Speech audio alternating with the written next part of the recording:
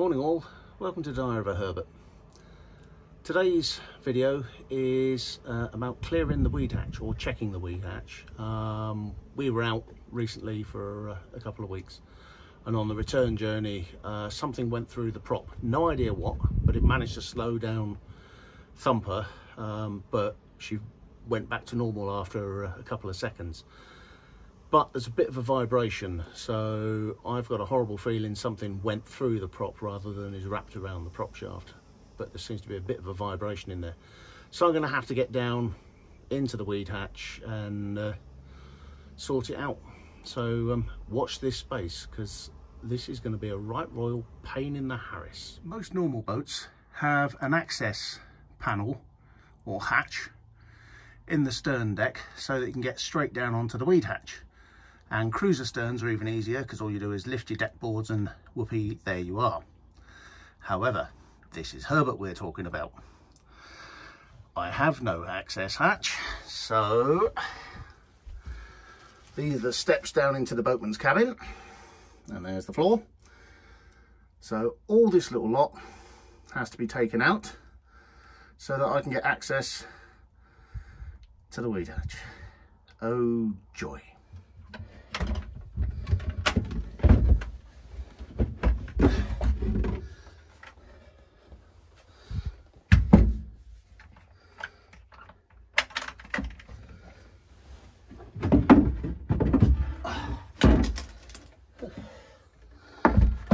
That needed dusting.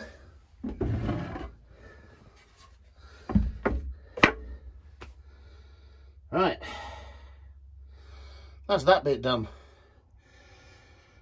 Now all the boards and steps and all the rest of it's out of the way, you can actually start to see some of the gubbins.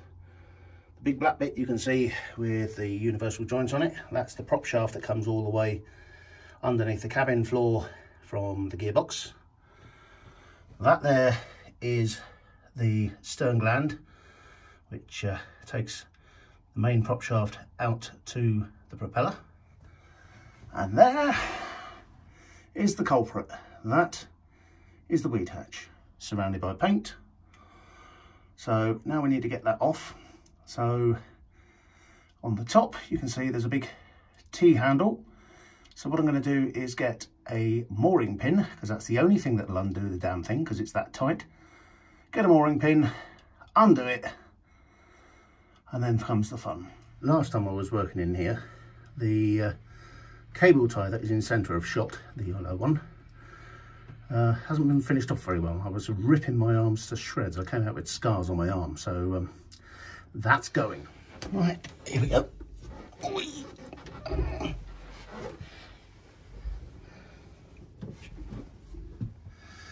As you can tell by the panting, that's the locking bar off. God, that was tight. I think the locking bolt needs a bit of grease. Now, I've just got to lift that beggar up and get it out of the way. And by the look of it, the sealing tape is well squished, so I might have to replace that as well. Why is it never one job with a boat? In we go. Oh God, there really is no room at all in here. As you can see through the murk, there are the propeller blades. And I've just been in and checked them all by hand, had a good feel. There's no dents, no bits missing out of them, which is a good thing. Also, the propeller shaft itself is nice and clear. So, nothing wrong with the propeller, thank heavens. So that's saved me a good few £100, because if I needed to replace that, I'm probably looking at about £700 or so, possibly more, for the size of the propeller that it is. The mess that is weed hatch tape. You can see it's really, really thin here. It should be quite thick, probably about at least a 1/16 of an inch.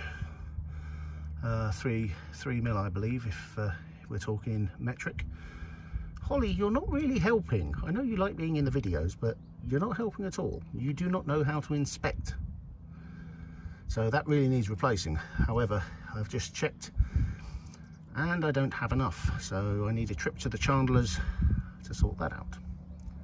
Oh well, it's only my bumper. Get on there.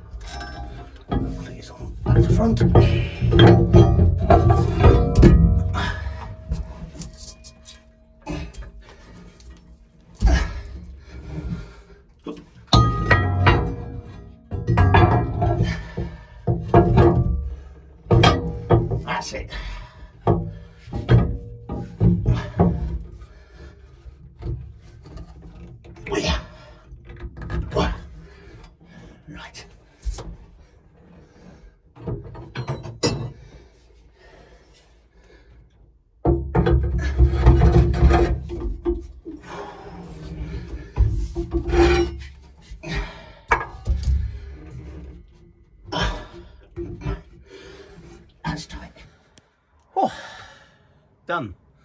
So that's now all buttoned up, and the T-bar has been, as you saw, done up with a mooring pin to give it a bit extra torque. So in polite circles it's called red face tight. As an engineer, what we call it, there's two big torques. One's T and the other one's FT. I'll leave that to your imagination. Apologies for the poor camera work downstairs. Unfortunately, I can't get the tripod in there. I can't get any lighting in there. So I had the camera resting on a paint pot. And of course, as things banged around, things moved. So there you go. Short video, and that's how I check my weed hatch. And as you can see, it's warm work. So there's a cup of tea in the offing, I think. Once again, thank you ever so much for watching. Thanks for liking, subscribing. You know, everybody's brilliant. Take care. I'll see you soon.